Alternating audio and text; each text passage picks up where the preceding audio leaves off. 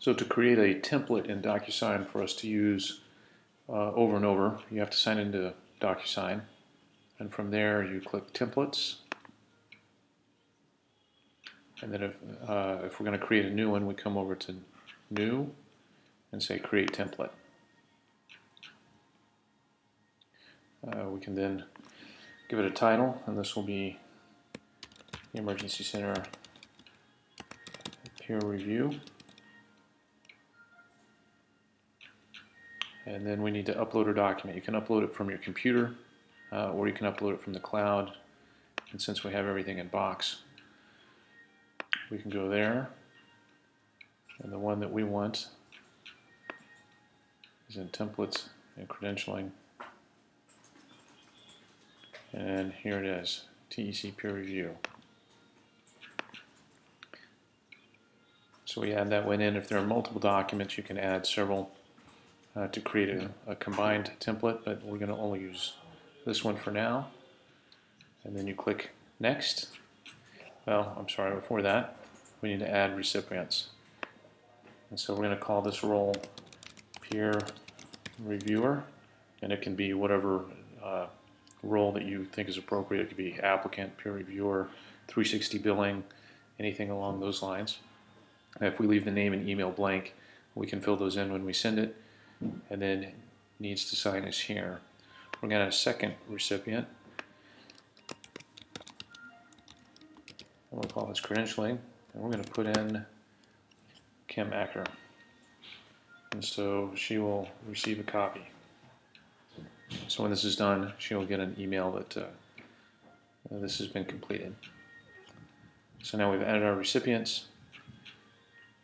We can add our message.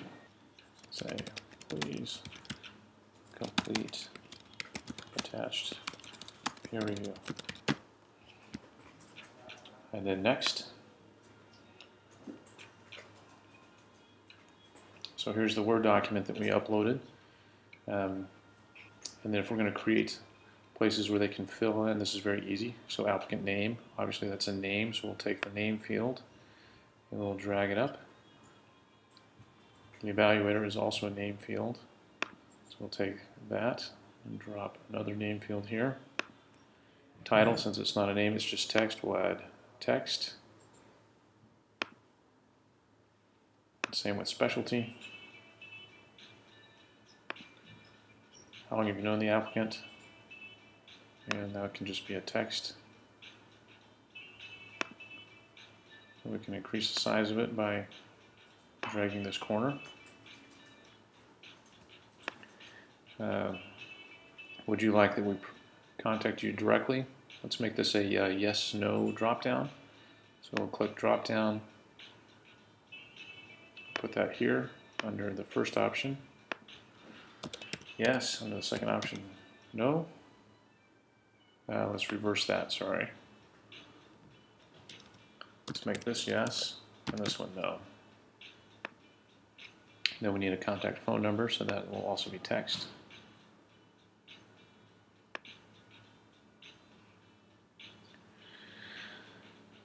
Here's another, do you feel the applicant represents values? Let's make that a drop-down, but there are also options for radio button, checklist, attachments, notes, approve and decline, and then you can do custom fields and formulas. I'm going to keep it simple though.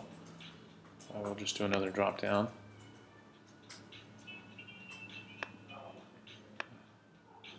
This one will first be yes, and then no.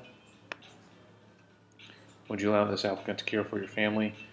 Rather than creating another drop-down, which I can do, I can just highlight this one.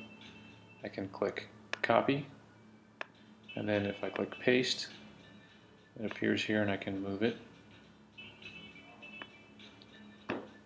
Do you feel the applicant has adequate medical knowledge? This is another yes/no. Since it's already copied, I'm just going to paste another one. And then here's a final one that's a yes/no, so I'll paste one more.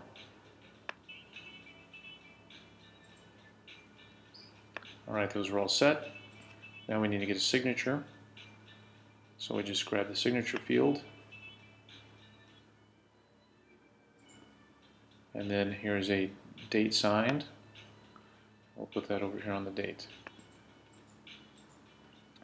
Now our Word document is set for being completed. We say save and close. There we go. So when we want to use it, all we have to do is click Use. And we type the name of the peer reviewer and that person's email, and it is out the door. Easy as that.